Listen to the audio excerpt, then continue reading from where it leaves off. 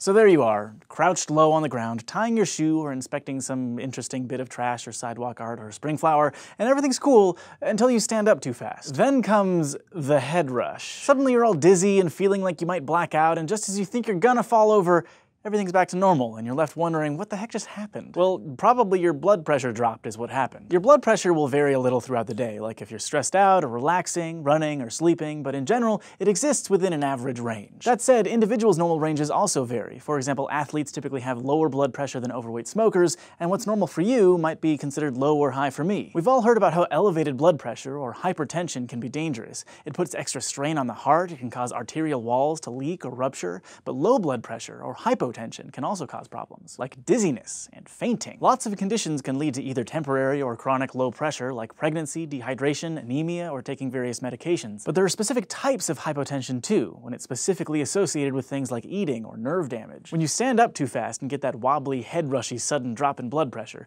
doctors call that orthostatic or postural hypotension. It happens because even though your blood keeps circulating no matter what position you're in, when you stand, gravity causes some blood to collect in your legs. Your body is supposed to combat this by constricting blood vessels and ramping up your heart rate, effectively increasing the pressure to help keep enough of your blood flowing through important places like your brain. But sometimes, when you jump up too quickly, that sudden change in blood flow and drop in pressure can strike before your circulatory system has a chance to recalibrate, and now you're seeing stars and groping for balance, which is basically your desperate brain's way of telling you it needs more oxygen. Usually it only takes a few seconds for that adjusted blood pressure to kick in, but if the initial drop is too extreme, you could actually faint. If you're feeling faint all the time, especially when you haven't just stood up quickly, well, you might want to get that checked out, but lots of people get head rushes now and then, and it isn't a big deal. Still, if you'd rather avoid the dizziness, just remember to take your time standing up next time you tie your shoes. Thanks to Patreon patron Alexis Singer for asking this question, and thanks to all of our patrons who keep these answers coming. If you'd like to submit a question to be answered, just go to patreon.com/scishow,